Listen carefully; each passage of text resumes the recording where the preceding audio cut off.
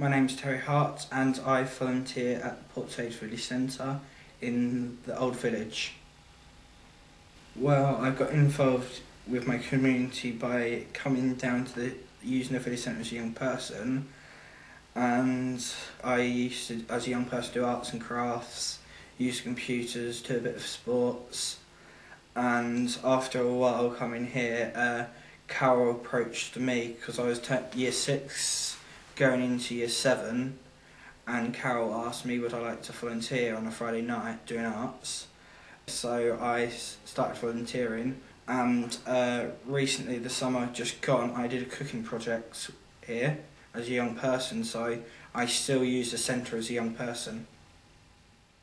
Well, I'm involved in Port Sage Youth Forum. At Port Sage Youth Forum right now we are doing a newsletter for young people in Port Slade.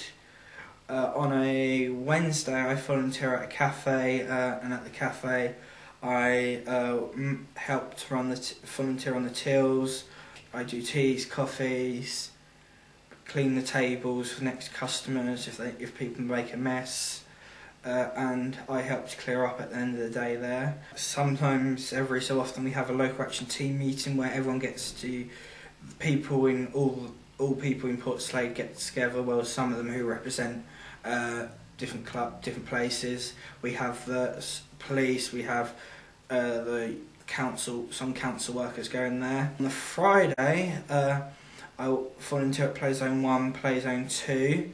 Play Zone 1 is with the younger people, primary schools. I've done arts. I've been behind the coffee bar.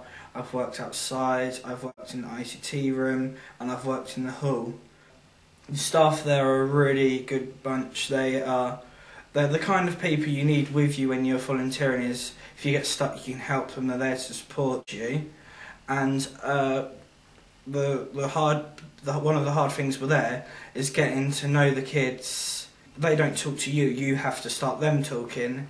And when I first joined volunteering, I didn't really know what to say to them because I was just the thing what I wasn't used to.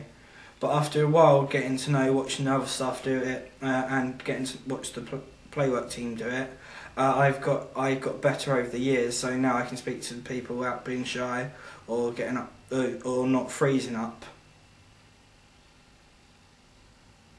Pre-volunteering at Stone Park Cafe, I used to find the public not intimidating but unusual because I haven't worked with the public before.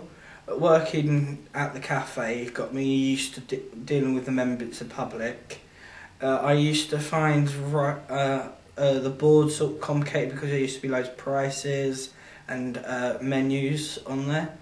I found the menus after a while. There was quick ways of writing down the orders, and I found the till quite hard work to start off with because it's just a totally new gadget what I didn't know much about. But the way I improved on the till is if I made a mistake, I didn't get shouted at. I asked what have I done wrong, and they showed me how to improve it. Helped me with the prices, so if I got stuck, I could ask for help. I didn't need to worry about getting in trouble for not knowing what I was doing. I think it's really beneficial and really important to have young people come and take part and volunteer in their local community. The young people we have here at the centre need a little more direction, a little more structure, and through volunteering they develop really well as a young person. And that is what I've seen in Terry.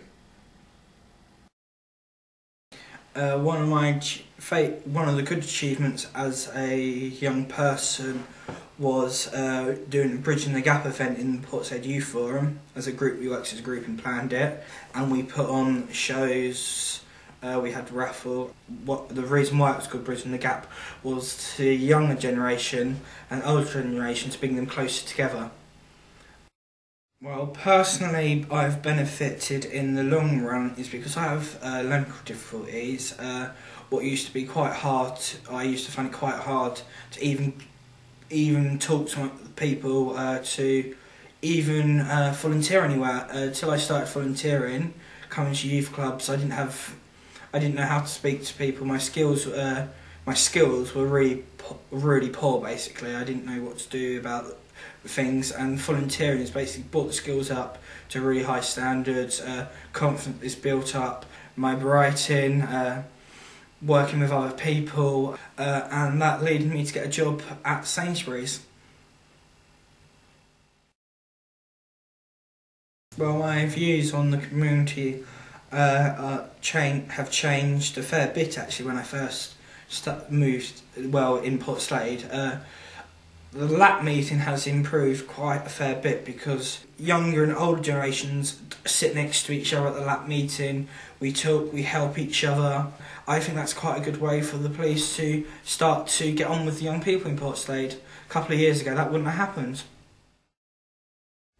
Well, I think it's important because people get in their communities, if they get involved in their communities, you have your say in the communities, and volunteering in the community, you get to do something, you get to build your confidence, and you get to do other things basically, so you get more skills, and you get your say. What's probably the quite important thing about your community is you get to say your point across to the council and place, stuff like that.